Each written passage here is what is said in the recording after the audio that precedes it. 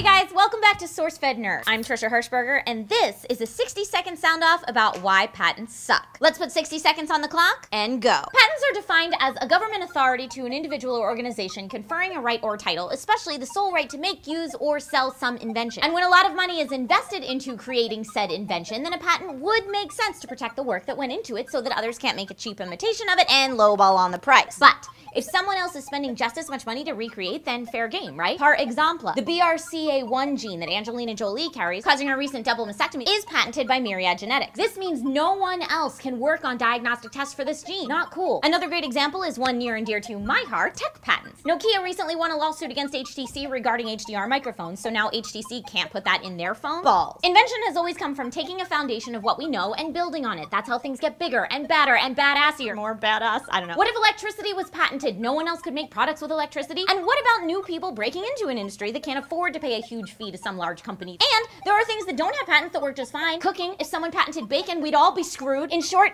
patents benefit the one, not the many. I beg of you, large companies, stop abusing patent laws to sue the pants off competitors, thus thwarting advancement in its tracks.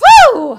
There we have it. So what do you think? Are patents a good thing or not? Let us know in the comments down below. Don't forget to like and subscribe if you haven't already. You can click this annotation to see all of our other videos, or go to SourceFed.com to see our typed out really awesome stuff. I'm Trisha Hirschberger. Alley-oop!